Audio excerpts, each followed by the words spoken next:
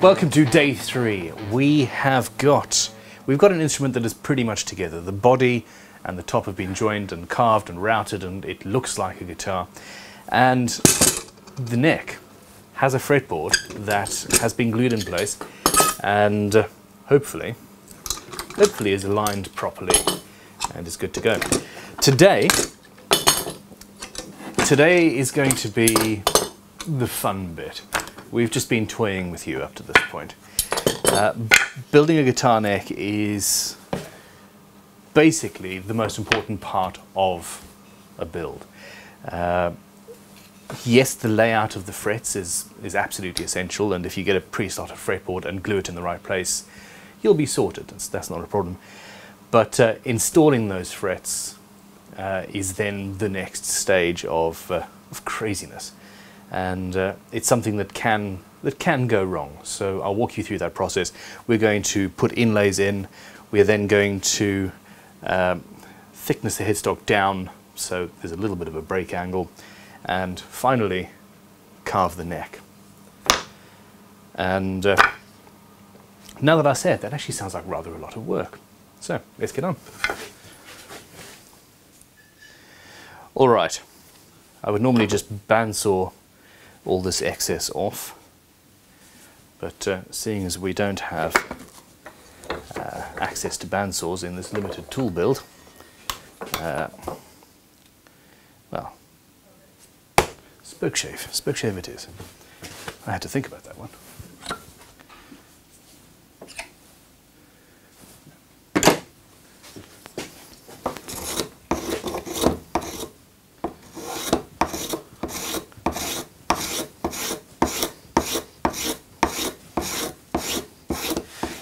Okay, so where the plane can't go, I've removed with the spoke shave.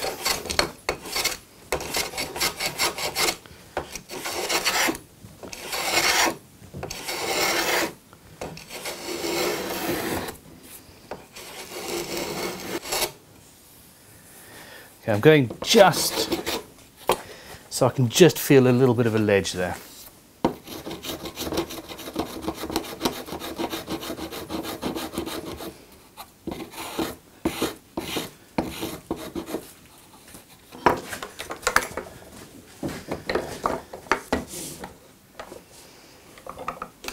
Okay, so with the biggest chisel possible, lay it on the flat surface.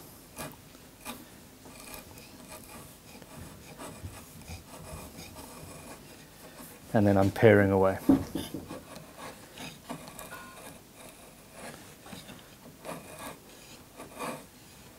And that's bringing it flush.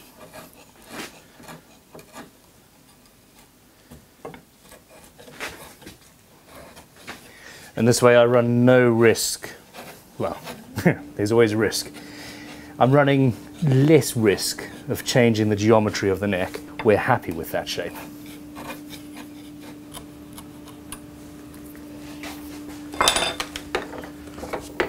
Rinse and repeat.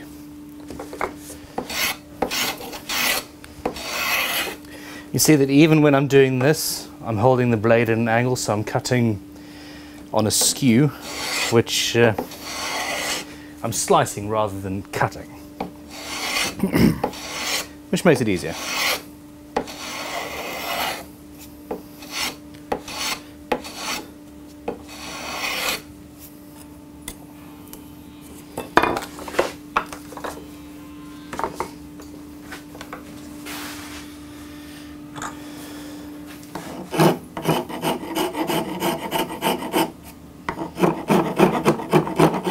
There's a little curve in here.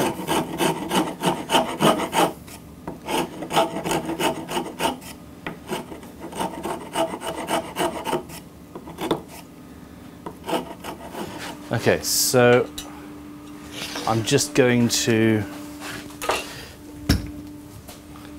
get rid of the waste section of fretboard I don't need. I'm probably going to cut this down even further later.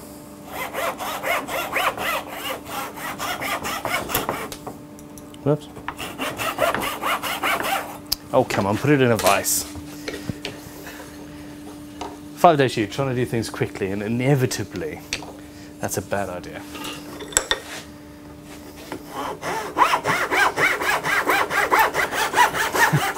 That, dear viewers, that is the sound of a very blunt saw. Okay.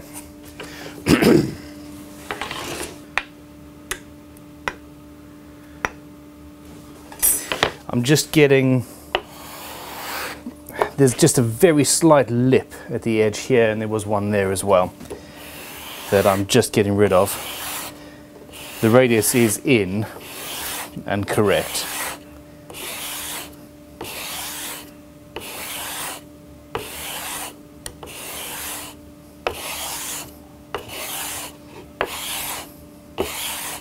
Okay, there are different arguments for the next stage, and if you put the frets in now, it puts pressure on the neck and could cause back bow or twisting and stuff like that potentially. However, and some people prefer to carve the neck first and then put the frets in. Putting frets into a neck that is already carved is not fun. So I tend to prefer putting the frets in first and just making sure that I've got a good, solid, stable piece of wood to start with. And that, that's what I'm going to show you for now.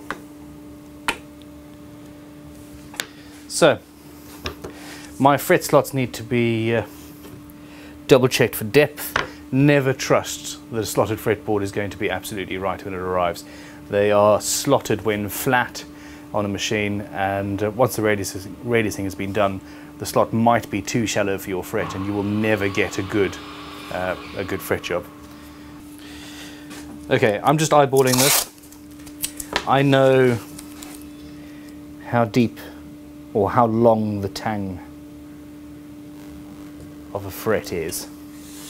I put a piece of tape on the edge of the blade, leaving clear blade, and that will be deep enough for the fret to seat properly. And then it's just a case of following the radius. I'm also cutting through my locating pins here.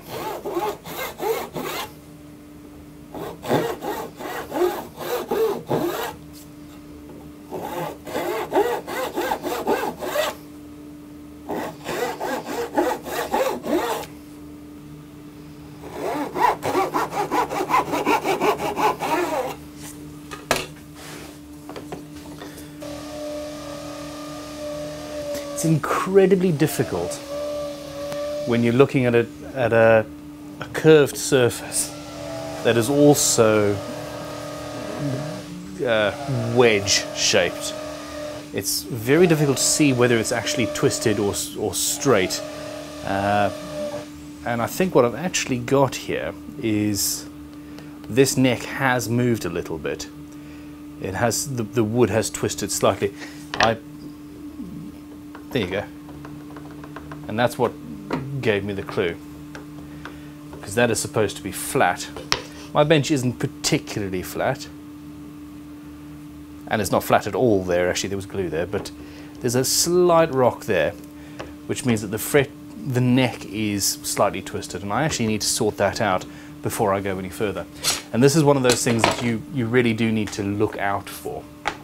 And I'm going to finalize the depth of the headstock, gain access to my truss rod, and then see what happens when I adjust the truss rod. I've got some back bow here, a little bit of back bow here, and potentially a little bit of twist as well. And the fretboard is the user interface. It is the most important part of a guitar, and it needs to be right. So let's do that. Now, the headstock needs to be 15 millimeters thick. People often ask what I think are or would be an essential toolkit for somebody starting out in guitar building, or for that matter actually in woodworking.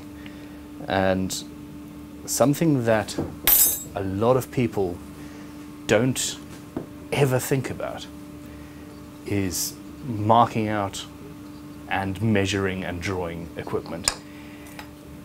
There is a huge, huge difference between a good ruler and a cheap one.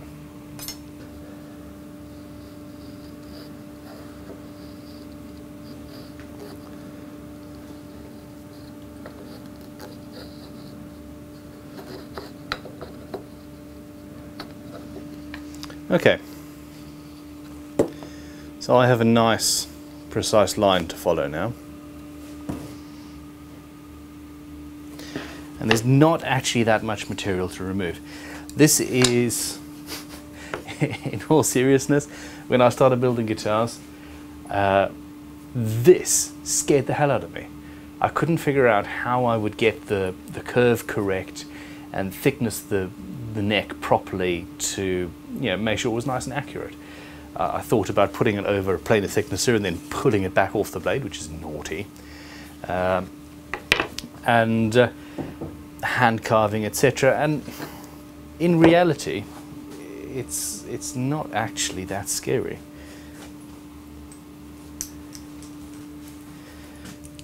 As long as you know where you want to be in the end.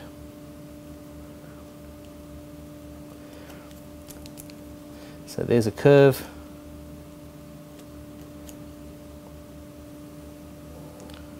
On the side. And one on that side. Now, very much depends. I could hand carve that and just use rasps and files and carve down to the line. Use, well, spoke shaves even would do the job okay. And I'm tempted to do that just to reduce the amount of dust I create. But that bobbin sander has excellent dust extraction. I would normally eyeball this.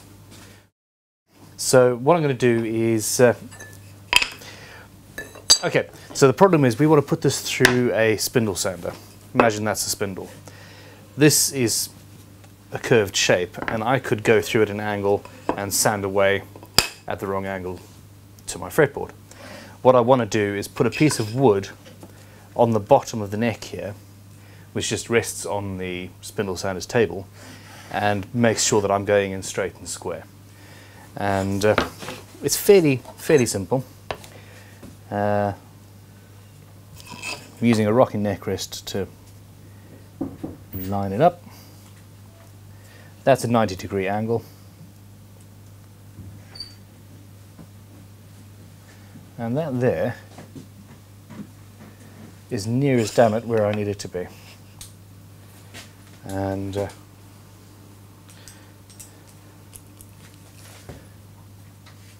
stay.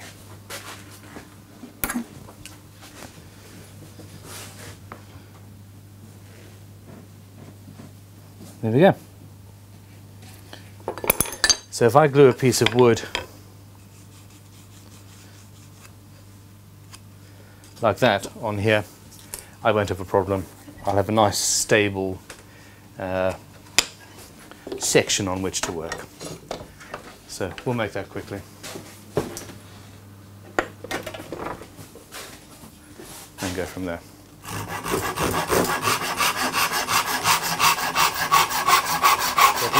But hey. Okay. Let's just double check that.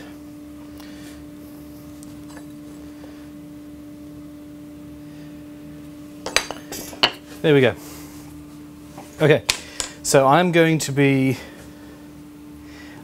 carving this neck later, so I'm not going to bother with masking tape and super glue or anything like that. I'm just going to skip a step.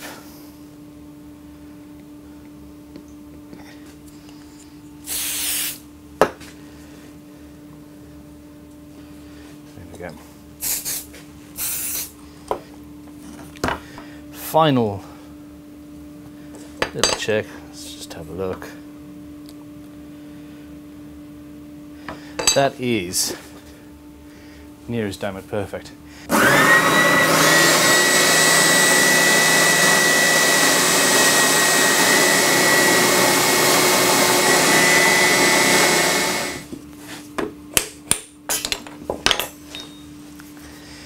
All right, so I removed quite a lot of waste. In that area it's going to be easier to use a plane actually. So we'll do that.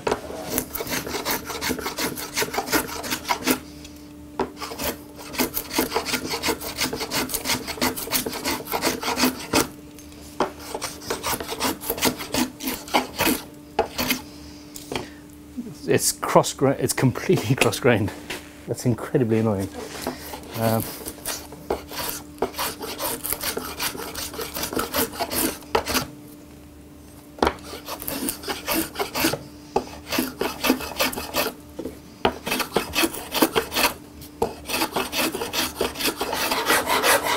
This one is at least 5 or 6 years old. Is used almost daily and is still sharp and awesome.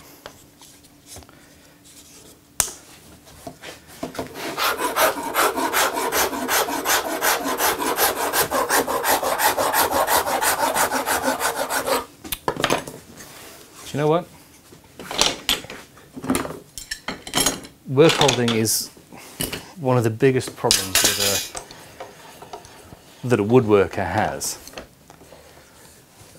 I have 1, 2, 3, 4 vices on my bench, and I still want more. Aha! I lost it for a second. Essentially what I've done is I've created a curve here. I've gone down to the line almost on both sides, and then now I need to remove the excess. If it helps, you can put pencil line on it.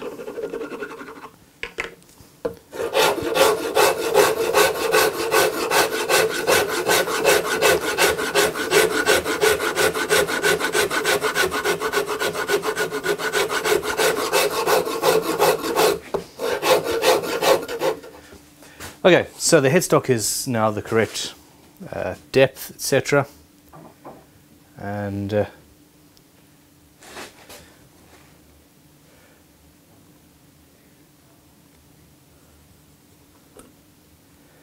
I'm just double checking where center is.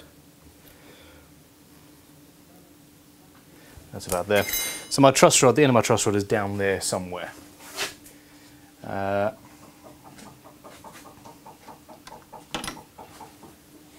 I am going to start with a 7mm brad point drill.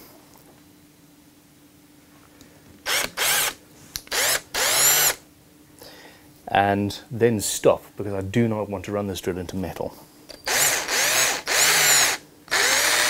because it is an amazing drill bit.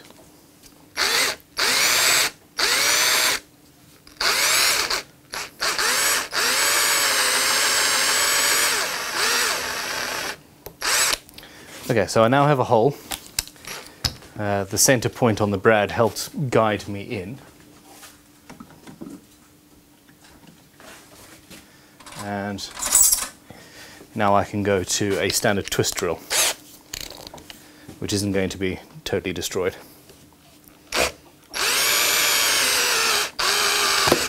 Whoops.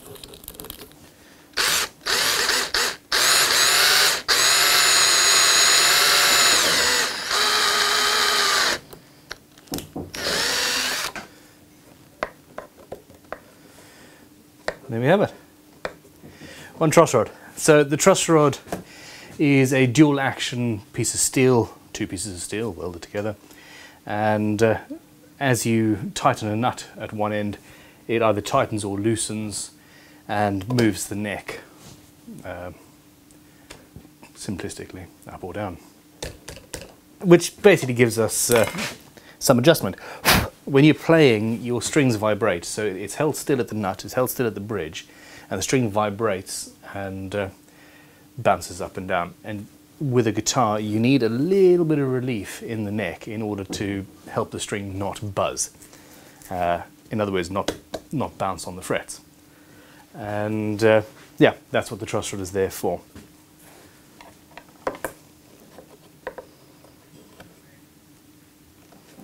So let's see what's happened.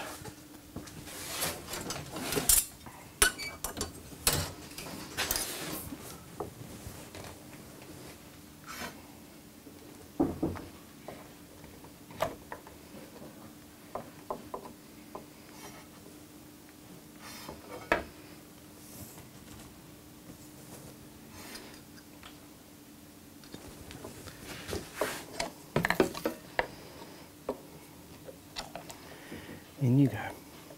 In you go.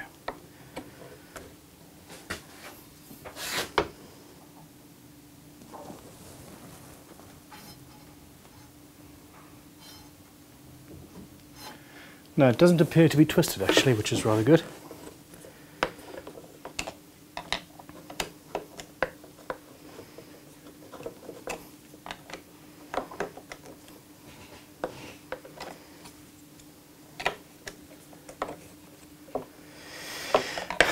What I do have though is back bow. So I've loosened the back off. This is a dual action truss rod. It can either compress or whatever the opposite to compress is. I don't know. It goes both ways. I've put it back into the middle position. I'm going to level the fretboard a little bit. Okay. Now, in order to keep this simple, I haven't built this guitar with the carbon fiber rods that we normally put into necks here. And I'm somewhat regretting that now, because essentially what has happened is the neck blank has got a little bit of a curve in it. As we removed the excess material, i.e. cut it out, we've reduced a little bit of tension and it's gone bing, and it's a little bit more than I want in there at the moment. So while I was telling you just now that I'd like to fret it first and then carve it, actually I'm now worried about even more tension being released as we carve the waist away. So what we're going to do now is carve the neck, release any tension, jiggle it around a bit and see what happens. And then go back and address the fretboard and see what is to be done. So yeah, I suppose it's a good thing for me to have issues with the timber, etc. during the build. You're able to see how to fix them, but also what to look for. Okay, so essentially, well, we need to start marking things out really. Here's the body. I need to know exactly where. Oh, actually, would you look at that? That's starting to come together. I'm really looking forward to this guitar. Anyway,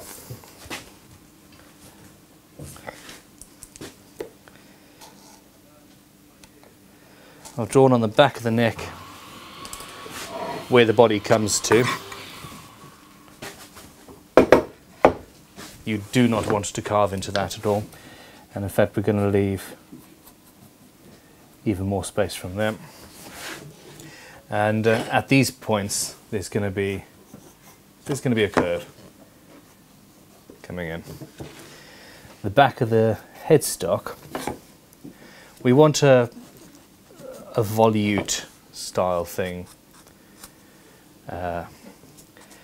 ending basically directly behind the nut. Okay. Now, because this is one of my guitars, I'll probably do something silly on the back of it like that, or I don't know, we'll see. Just makes it comfortable. Okay.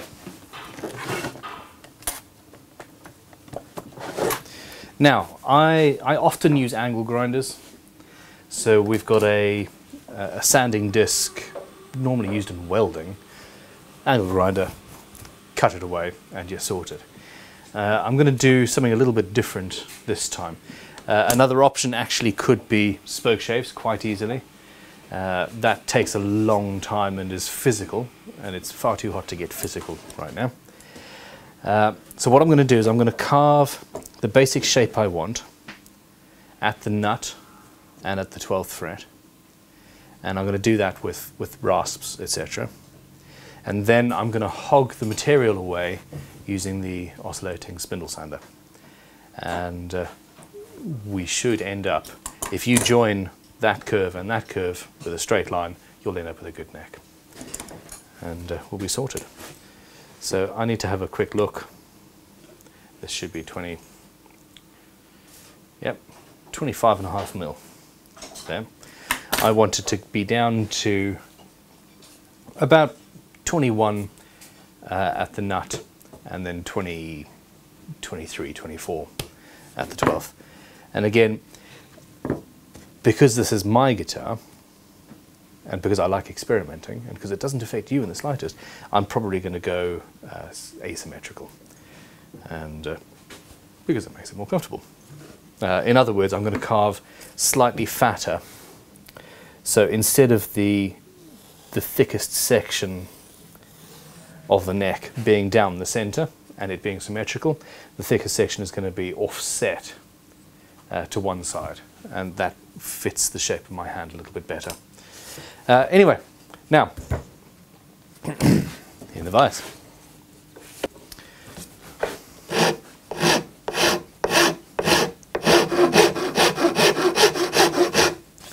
Okay, if you take the edges off, but don't go right down to the fretboard.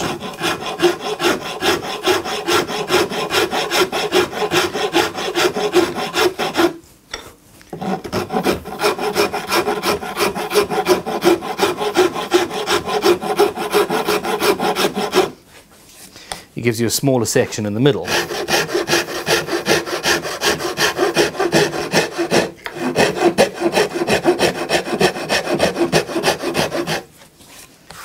And that we can then remove and measure more easily than if it was just a big, long, flat, big, wide, flat surface. I'm fairly happy with where that is. So essentially, I now need to try and visualize the shape that I actually want as it moves down the neck.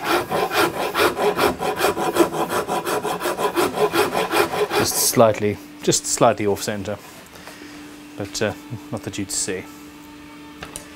Next up, we move to roughly around the 12th fret.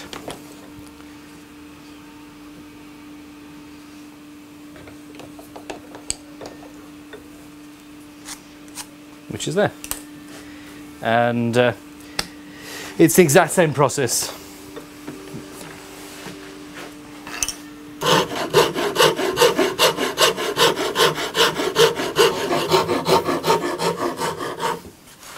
Now, if it helps, what you can do is get a piece of cardboard, draw your neck onto it. So let's pretend this is a piece of paper. Mark out your fretboard and then work out the exact shape that you require. Cut that out and have a template to work to. And there is a very strong argument for doing that for your first few builds. And there are useful printouts that you can find on the web to help you with various different shapes. But anyway, I'm happy with this one, and it is now time to remove some waste. And yeah, we could definitely go use, for example, the block plane. Where is that? There we go, hidden with all the other planes. We could have a fairly good go and get a rather large chunk of material removed using that. I have used spoke shaves a lot. The problem with spoke shaves is they have a very small sole, and what we really want is a straight line between this point and this point. You don't want a curve. Spoke shaves tend to create a curve, so yeah, you need to avoid that if you possibly can. I do make some pretty shavings though. However, I want to see what it's like removing waste with the oscillating spindle sander. Okay, what I'm going to do is basically hog the material away, hold the neck at an angle, and remove as much material as I need to, and hopefully not more. And a way to make that easier is to segment the neck down. So, for example, I'm running my finger along the edge, holding the pencil solid, so I've got a straight line down the edge. I want to take that corner off, and as long as I don't go outside of the lines, I'll be okay. I want to take a slightly larger corner off the other side, but I'm going to do this in parts. So let's mark those two, and we want to get rid of that. Let the fun begin.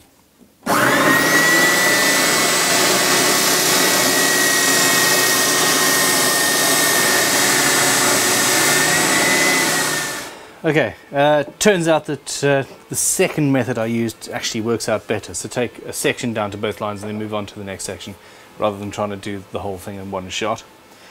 I've now got, oh, we now have a guitar neck, really. It's just a question of carrying on down the lines. So the next stage, if you're doing the marking out, I would use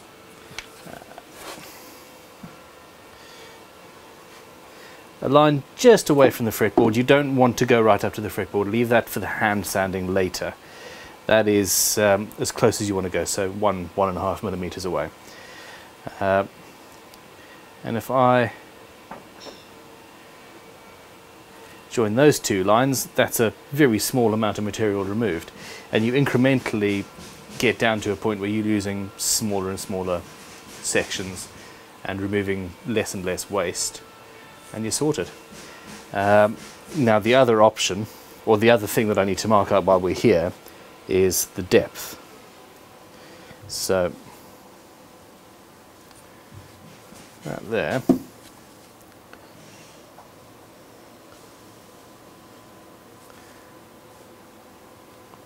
and basically that there, if I take this whole section away, down to that line and down to that line, we should have a nice straight flat back of the neck at the correct depth.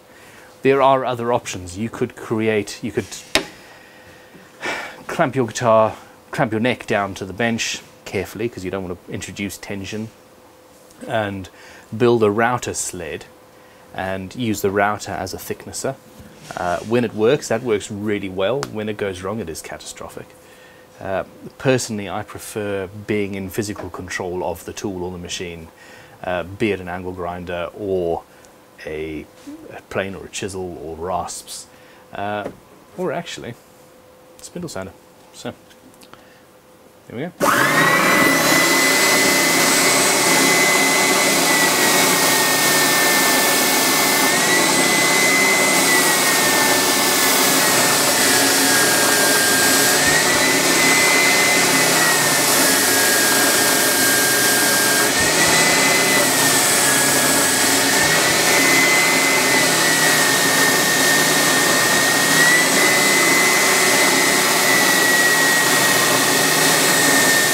I'm now going to clean it all up using the Japanese saw rasp. First of all, I want to get Want to get the back perfectly level.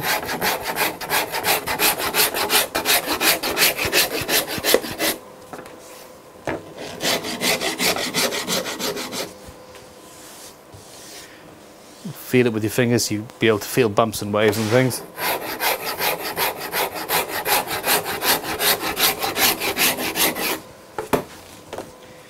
And then if you hold it up against a light or any background, you can actually see if there are any issues.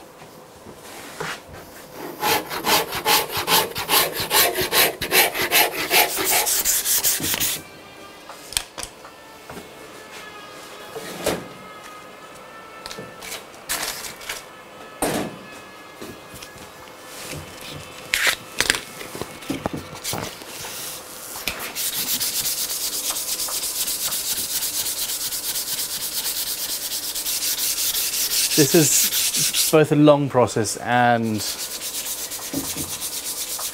it can be somewhat cathartic and therapeutic and all of those icks. But yeah, you can't afford to skimp on the time required to do this properly. Whatever you do, make sure you've got the scratches of the coarser grits out before you move on. Otherwise you will be in trouble. Okay, I'm going to drill the tuner holes and yeah, make sure that's done. So these are the holes that were drilled through from the template. I'm just going to go right out the back. Best practices. Fine, I'll do it properly. If you're drilling out the back, it is going to want to chip out. Now I know that this 2mm hole is going to be then drilled out with a 10mm hole, so there's very little chance of me popping out a larger than 10mm section. But if you put the guitar, if you put whatever you're drilling through on a backing and hold it down, you shouldn't have any chip out at all.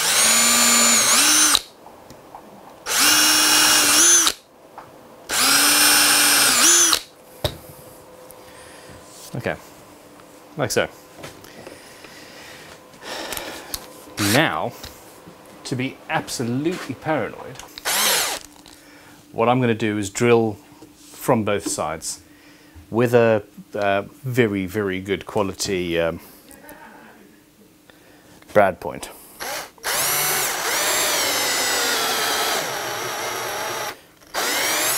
So I'll go a little the way in. Often you'll see handmade guitars where this has gone wrong and you've chipped out, and it's hard to repair properly. Ooh, that was scary. Let's do it down here.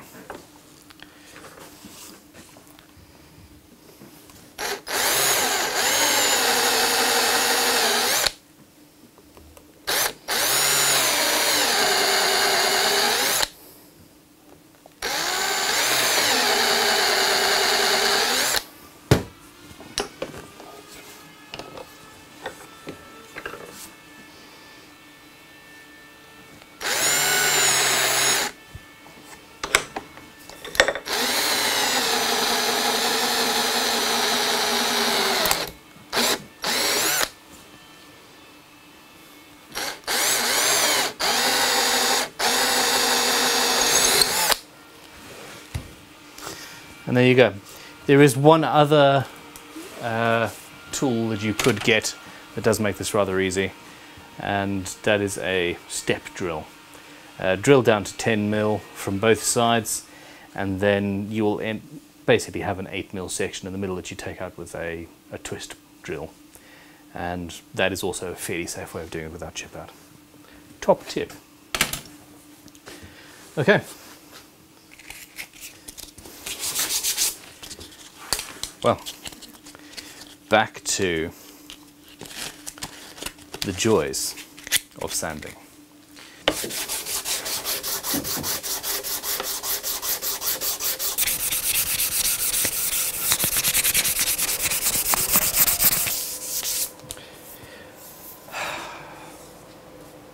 there we go. So, fine sanded, quite comfortably shaped, and there are no hard edges, especially if you're going to have something with lacquer. You don't want any 90-degree corners. That's where the lacquer will break. The only edge that I've left unsanded is the front of the fretboard, because we are going to be working on that still a little bit. Doesn't appear to have moved any more, and I'm quite happy with how that's working out. The next task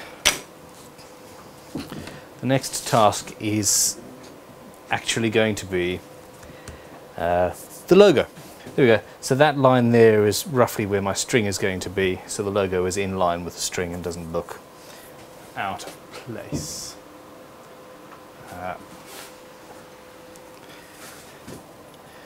Now, because of the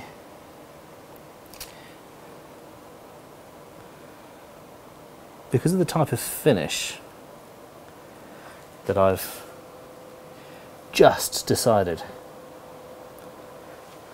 we're going to use on this neck, the inlay doesn't have to be inlaid absolutely perfectly. As I'm talking, I'm actually changing my mind. It's my prerogative. It's a crazy tattooed man. Okay. So there we go. Take whatever you're going to inlay, draw around it, or scribe around it at least.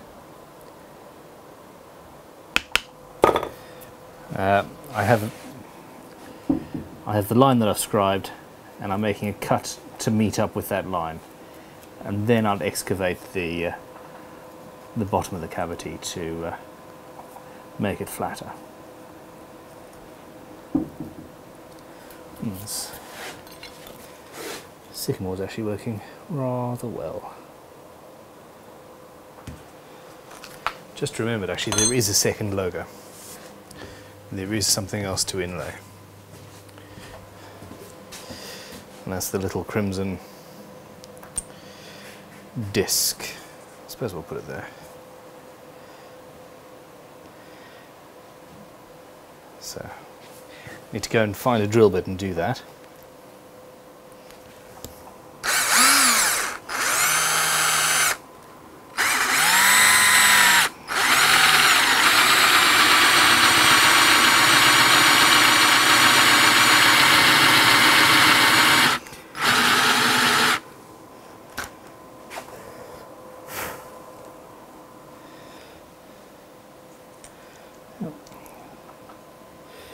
That'll do.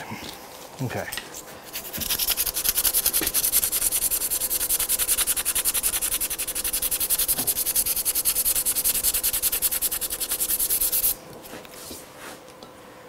$240.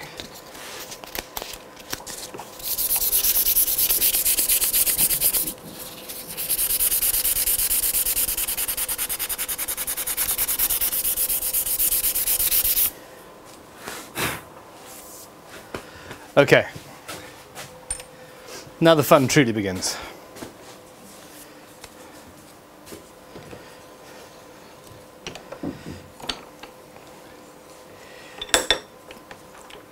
This finish is sort of half roasting the neck. Roasted wood is where you take a piece of wood, put it in a vacuum and then cook it slowly, and it's kind of like kiln drying, but on speed, and you end up with a torrefied, well, it's also called torrefied, golden, syrupy smelling, beautiful, light, stable timber. And this is kind of the poor man's version of that, and we mainly do it for the look, and I particularly like the feel. There we go.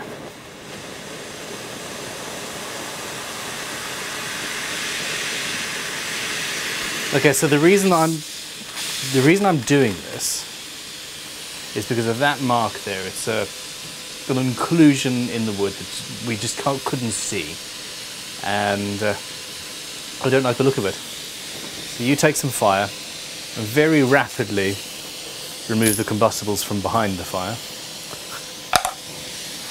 without spending too much time in any one place.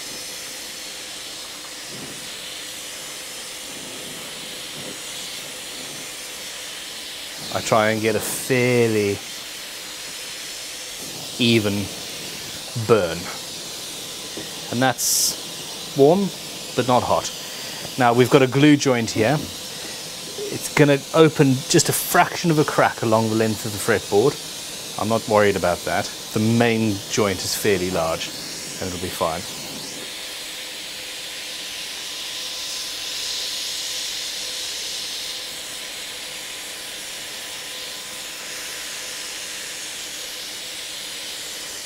And this wonderfully brings out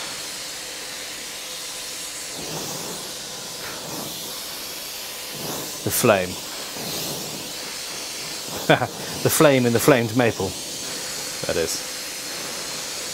Can't believe I laughed at that.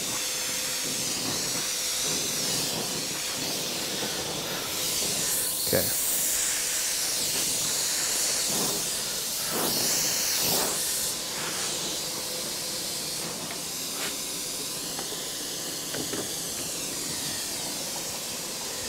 I need 2 hands really.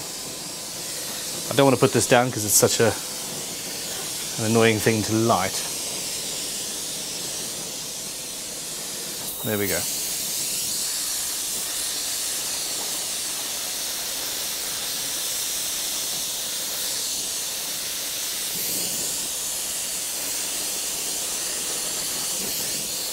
Now, if you're going to try this with a standard blowtorch, test it first. This is burning very hot, which means it's burning the wood very, very quickly. If you do it with a standard blowtorch, it actually takes quite a long time to get up to temperature, and as a result of that, it heats the entire neck up a lot more than otherwise would have been the case.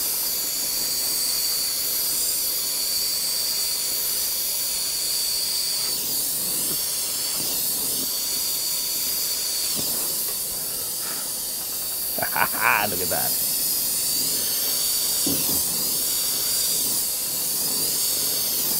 So the headstock's going a little bit more extreme. And there we go. Alright, so this is now actually still quite warm. As I said, we've opened up just a little bit of a line along there, the glue line, but that's not an issue whatsoever. Now, highly flammable mat back in play.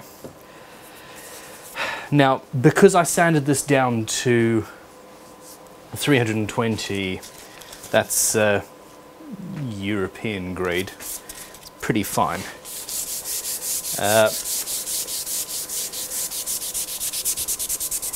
I started with a very good finish.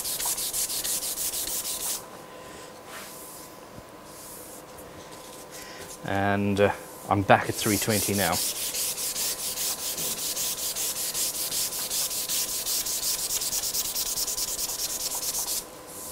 I should probably give it 5 minutes to cool down, but I'm too excited to show you what's happening. Okay, so this technique isn't really anything new. In fact, it's the exact opposite. It's a Japanese technique for preserving wood. And they build houses with this. In fact, I drove past one the other day in the UK. It solidifies the timber, it stabilizes it, gets rid of moisture that's not required really, and makes it more waterproof and stable.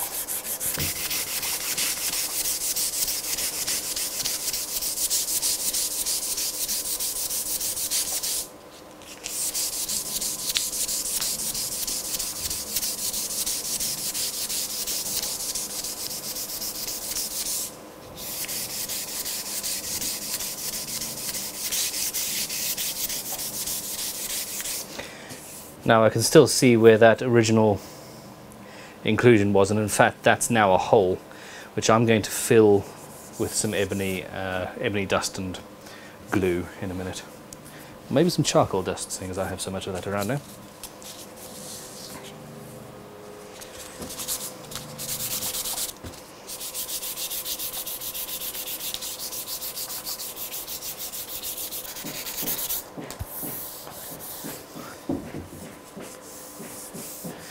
Okay, so guitar-wise, well, we have jumped a few steps. We're supposed to do the side dots first, and just trying to figure out how much the neck has moved, again due to the heat, and it's there's a bit of a curve in it, so I'm going to have to address that in the fretboard in a minute. Alright, while the neck is cooling down and possibly moving some more, I'm going to mark out the side dots, and it's very much, well, it's just a case of knowing where they need to be. 1, 2, 3, so 3, 5, 7, 9, 12, etc. Brad all to mark the positions.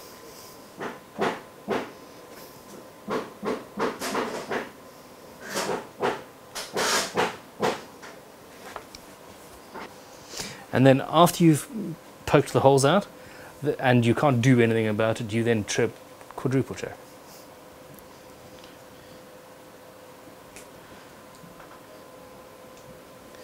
Because you just have to. Okay, I'm going to be using some hollow aluminium tube. It's 2.5 mil.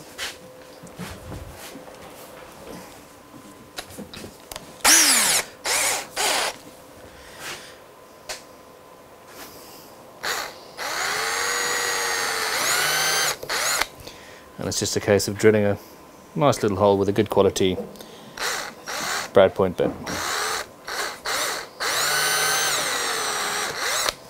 I don't want to blob super glue all over the place, especially since we've already got a finish we quite like. So I find a little area near me, put the super glue down there, dip the inlay in that,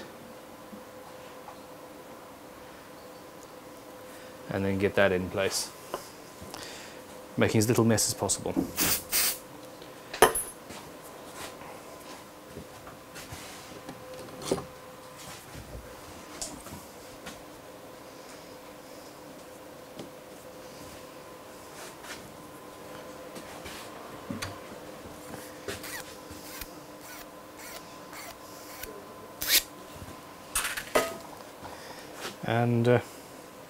And repeat.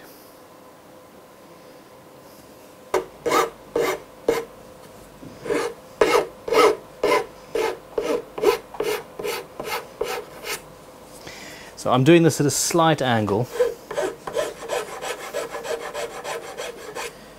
so that I don't actually touch. I don't actually touch this. Fretboard's decided to disintegrate just a little bit there, which surprises me. That's not supposed to happen.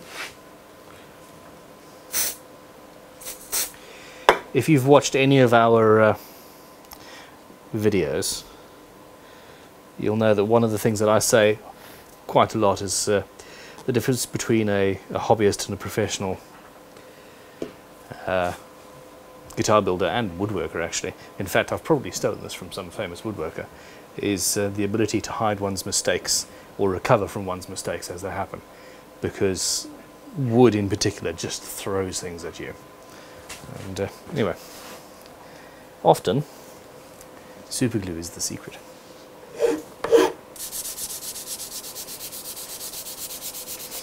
I'm using my thumb as a depth gauge.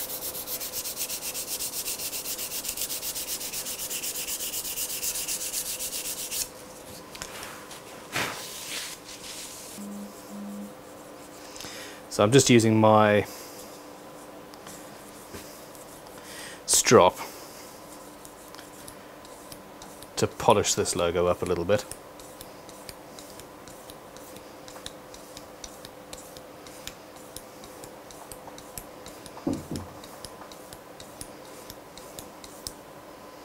Because shiny is nice.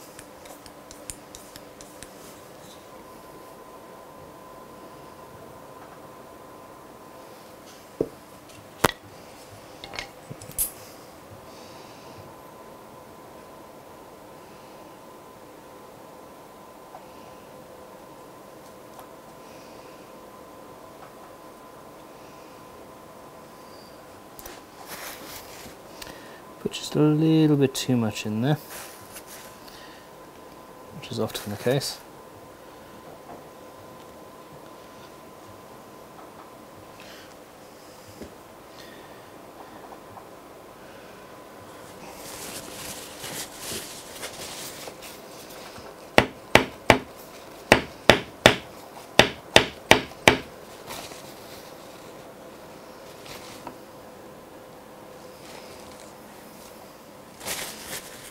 And there we go. The neck hasn't moved in a negative way. It's sort of straightened itself out a little bit, which is nice. And I do need to remove just a little bit of material around about the middle to give me enough relief as I'm playing. So what I'm going to do is clamp it to the bench.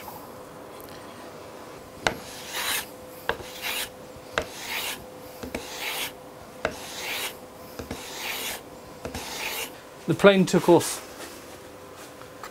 a chunk of material, which is good. I'm now going to use a long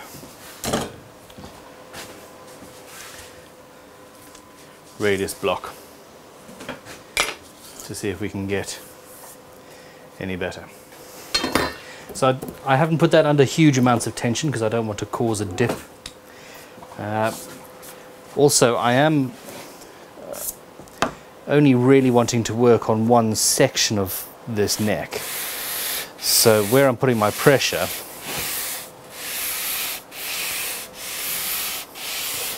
is up at this end. Whoops.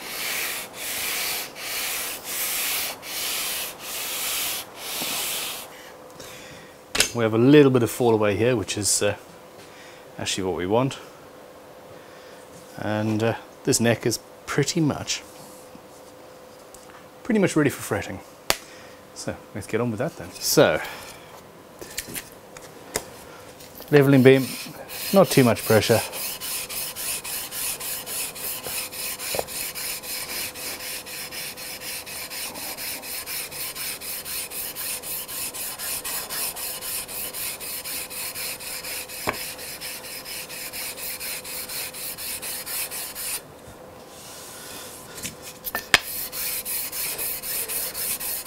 Flip over to a finer grade paper.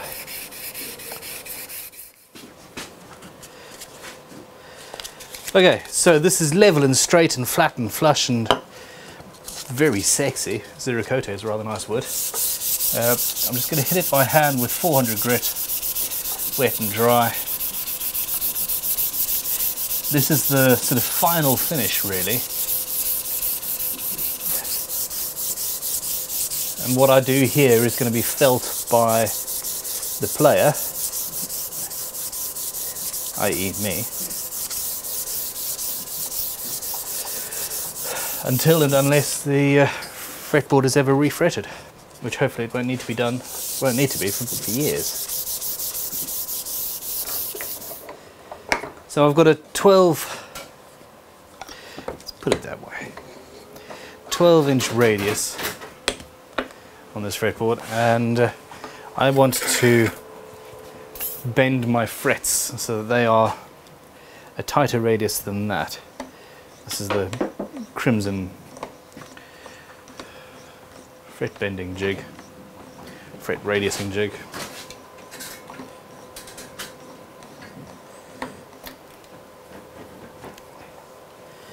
That there is pretty much exactly 12.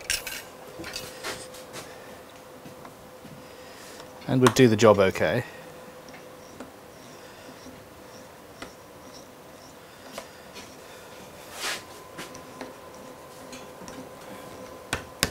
before we go any further,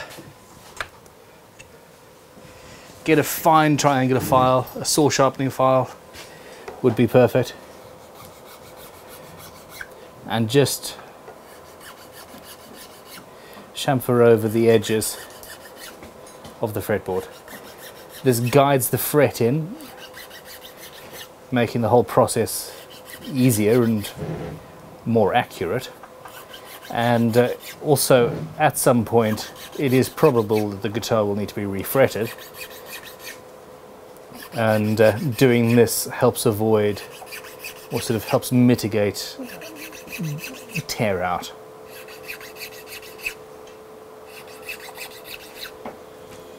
Okay, a couple of bits of wood underneath the mat just to support the neck, and the mat's going to take some of the pressure. Because it's already carved, it's going to twist and bend and move around a little bit, but that is the nature of the beast, really. Now, I could cut each fret individually to length and then tap them all in, and I have made multiple tutorials on the different methods available. This actually really appeals to me.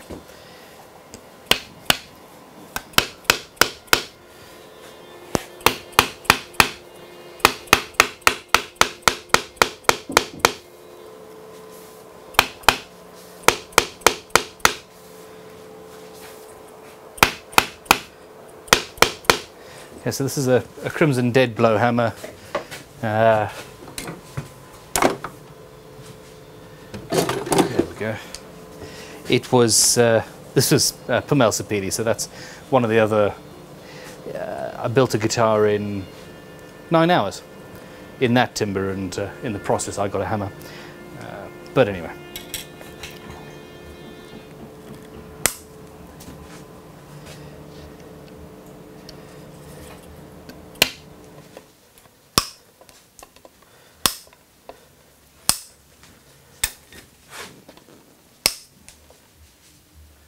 The frets are in, the neck is straight.